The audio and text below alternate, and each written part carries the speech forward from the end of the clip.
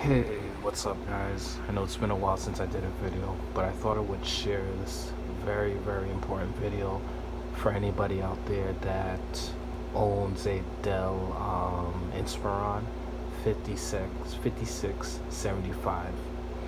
Alright, so this is for anybody that wants to upgrade their hard drive to an SSD, or even better yet, or even use their clone hard drive from their previous computer and put it in here. So it's really easy to do this. So I'll show you what to do. First, what you're gonna want to do is go over here where it says secure boot and make sure that's disabled. Just copy all of the settings that you see here. Go to boot options, secure boot, and make sure that's disabled. Once that's disabled, then you're allowed to use your clone images on this computer itself. All right, it's very easy. If that's enabled, it's not going to allow you to use your image or whatever, and then you would have to reinstall Windows again.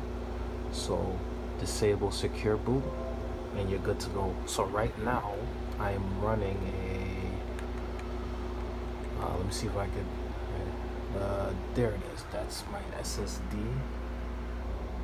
and it is the ADATA SU800. It's a 1 terabyte, and I'm using that as my main hard drive. So yeah, all right, it's that easy. And again, this is for the Inspiron 5675. all right, so please make sure you disable secure boot so you could use your cloned image. It's that simple. All right, and I believe it works for any other brand computer. It should, I'm not sure, but I believe it does. But if you see that option on your whichever other brand you have, just make sure you disable that so you're able to, you know, use your cloned image or whatever.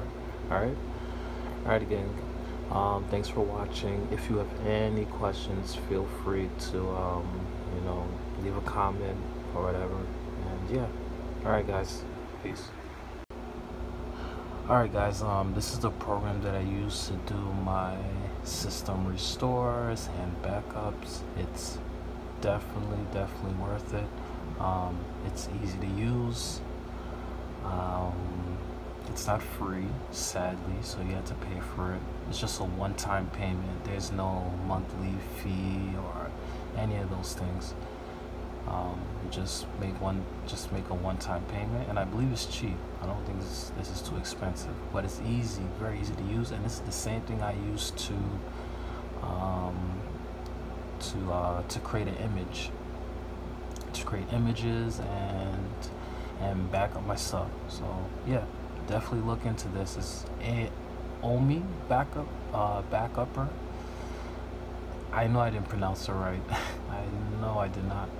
But anyway, this is what I'm using. So, you know, if you have any questions or anything, hey, just leave me a comment. All right, guys.